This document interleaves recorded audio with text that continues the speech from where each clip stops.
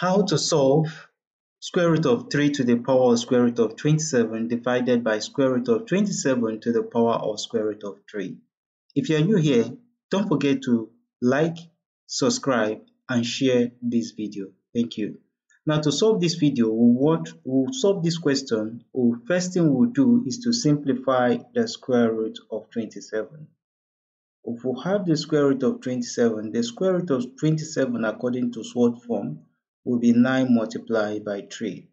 And this will be equal to the square root of 3 squared multiplied by 3. And then we can separate the square root to give us the square root of 3 squared multiplied by the square root of 3. And this will be equal to, if this clears this, we'll have the square root of 3 root what? The value of 3 root 3. So we can insert that into that equation to represent square root of 27. So that equation will become square root of 3 to the power of 3 root 3 divided by 3 root 3 all to the power of square root of 3.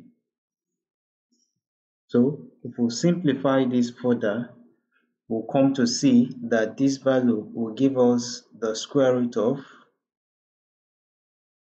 3 to the power of 3, right?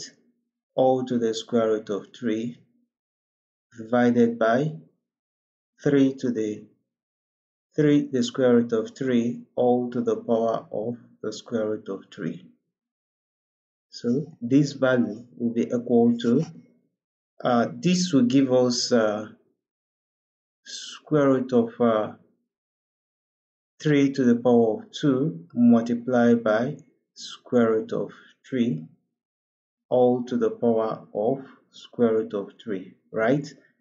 Because this times this will give us to the power of 3.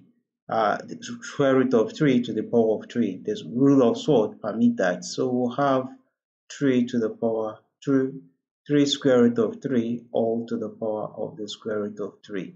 So this will clear this, and above that we'll have the value to become 3 root 3 all to the square root of 3 to the power of the square root of 3 divided by 3 root 3 all to the square root of 3. So what do you see in this equation?